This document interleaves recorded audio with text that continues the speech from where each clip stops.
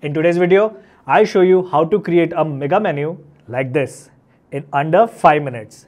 Instead of using a default menu with limited page options like this, you can create a mega menu for your website that includes a new collection tab highlighting all your new products, a categories tab that offers easy access to different product pages, and an About Us tab that has multiple blogs and a video about your story. This makes it super easy for your users to see everything available on your site and quickly navigate to the product or category they're interested in. We'll only be using a free plugin to create the mega menu and edit it in Elementor. So let's get started. The first thing that you need to do is install a free plugin called Elements Kit from the WordPress plugins library. Once done, go to the plugin dashboard, click on Modules, and enable the mega menu option from here. Now we can create different tabs for your header that can expand with a drop down. Okay, so go to the Appearance tab and click on Menu. And as you can see, these are the tabs in my menu. So let's customize the Categories tab first. And to do that, hover over it and click on the Mega Menu option. Now enable the Mega Menu option and click on this Edit Mega Menu button. Once you do that, you will be redirected to this page where you can add the different elements to your categories drop down. So I'll just click here and add a 4-column container section like this and change the height to 70 VH. Now I'll change the background color to white from the Style tab. Alright, let's create the first category tab, and for that I'll add an image, a heading and a list of different products related to that category. But before that, whenever I'm doing some design work for clients, I make sure to install this free plugin Airlift because, okay, let me actually show you this. So that's my site speed before and that's after.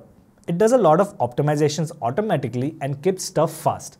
So you should definitely try this and I'll leave the link in the description below. So let's drag an image widget here and change the image like this. Okay, now let's add the category name. To do that, I'll add the heading widget here and change the text to Blazers. I'll quickly make some style changes and once done, it should look like this. I've kept it simple and just use the Poppins type font, but you can customize it according to your preferences. Now, we need to add different products for the category and I'll be using the icon box widget for it. So, I'll go here and add it like this. Remove the text description from here, edit the heading and change the icon to this filled circle. Now let's change the icon position to the left and align it to the middle. I'll also decrease the spacing from here, change the color and decrease the icon size using this slider. Alright, let's make some style changes, transform effects, and once you're done changing the text content, it should look like this. Now all we need to do is duplicate this entire container a few more times from here and change the content. Once done, let's add the link to our products. So just click here and add the URL to your product to this link box and you're done. Now click on update, close the editor, save the menu and your category dropdown is ready to use. Alright, let's also create another dropdown tab for our About Us section. So just click here and we'll be back in the editor.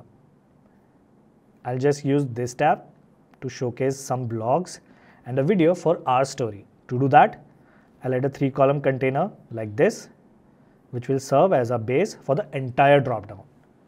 Like before, I'll add an image here, which will be the featured image for our blog.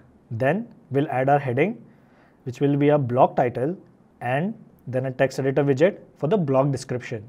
Once that's done, I'll also add a read more button here and style it to match our design. You can also add the blog link to this button. So if someone clicks on the button, they'll be redirected to the main blog. Okay, so our first blog section is done. Let's duplicate it one more time, change the content, and this is what it looks like. Finally, use this third container for the video that will work for our story section. So I'll just go to the Style tab, click on background and add the video link here. You can use any video here. Just make sure to enable this play on mobile option so it works on mobile devices too. Finally, I'll add some border radius and duplicate this button.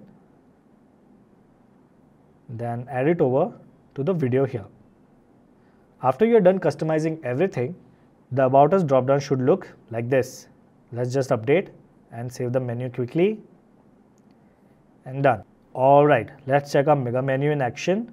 I've also created a simple new collection dropdown with multiple products that we recently added. Then we have the category dropdown with all the different product lists. And the About Us dropdown has the blogs and video that we added earlier. Finally, as you can see, the product lists work as they are supposed to. I can click here and I'll be redirected to that specific product page. Comment below if you have any questions and I'll help you out. Click this video if you want to triple your site speed in just 1 minute.